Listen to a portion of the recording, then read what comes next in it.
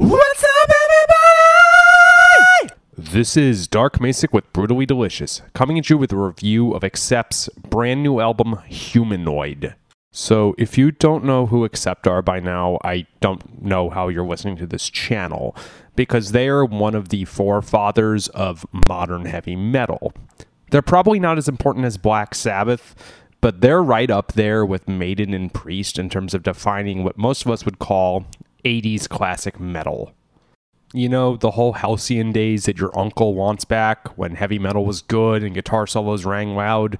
Accept was a big part of that. Honestly, tell me Fast as a Shark isn't the first thrash song ever written. Anyways, enough about what the band was.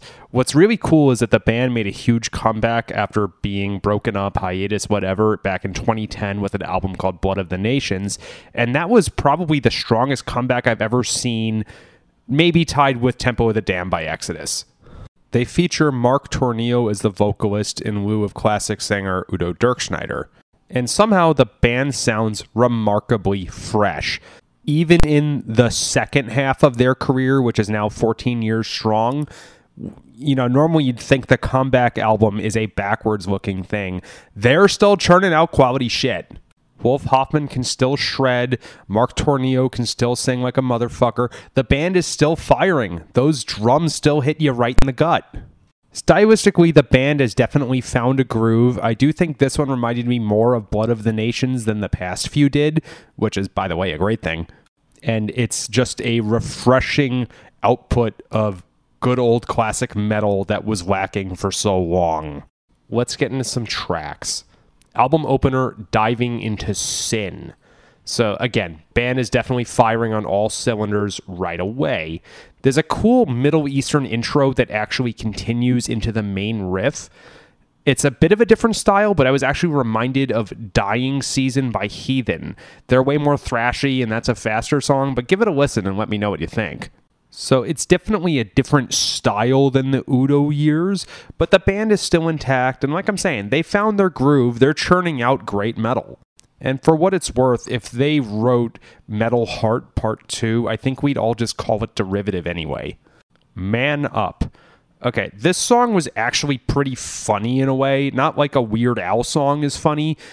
My first thoughts on hearing this are, wow, only a German band would release this. Last year, Primal Fear released a song called Cancel Culture. They're also German, of course. And even though the messages are not identical, they're both coming from the same point of view. I was reminded a little bit of New World Comin' from Blood of the Nations. Pretty ironic, I think, is that this is probably one of the less testosterone-infused tracks on the album. It's a little slower. The Reckoning. Here's another great heavy track. I'm very much reminded of Pandemic from Blood of the Nation, which was, I think, the best song from that album. Great solos, good riffs, and a good chorus. It's Accept keeping the torch of classic heavy metal going. Nobody Gets Out Alive. Wow, this is a major key track that isn't I'm a Rebel or Bound to Fail. It's really cool hearing Accept's energy in a happier medium like this. It fits. Okay, fine, the chorus is not major, but the verse is. Mind Games.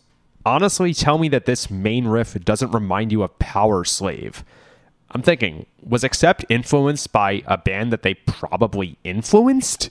That's a fun way for things to come full circle, right? Last but not least, Southside of Hell. This is a great closer. It's a burner with a lot of urgency to it. It's got a great solo/melody section. And when I say melody, I mean the guitar break that's not just shredding, but is something you can sing along to. Think like the end of the Pandemic solo meets like Princess of the Dawn. It's fucking cool. So it's totally refreshing to see one of the old guards releasing an album with this much fire in it. There was a notably big heavy metal band that released an album last year that I was not a fan of. So I'm thinking it's been since Megadeth in 2022, since we've had something like from the classic era that still had balls. With Kerry King's new band coming out, there will be some stiff competition, but I'm very confident that Accept can win this one. Great job, dudes. Come back to America, please. Rock on. Hey, what's up? My name's Lurk, and I'm the host of Lambgoat's Van Flip podcast. Every week I have in-depth conversations with bands from all over the scene, big and small. We also like to keep our finger on the pulse and showcase up-and-coming bands on the show as well. So come check out Lambgoat's Van Flip podcast.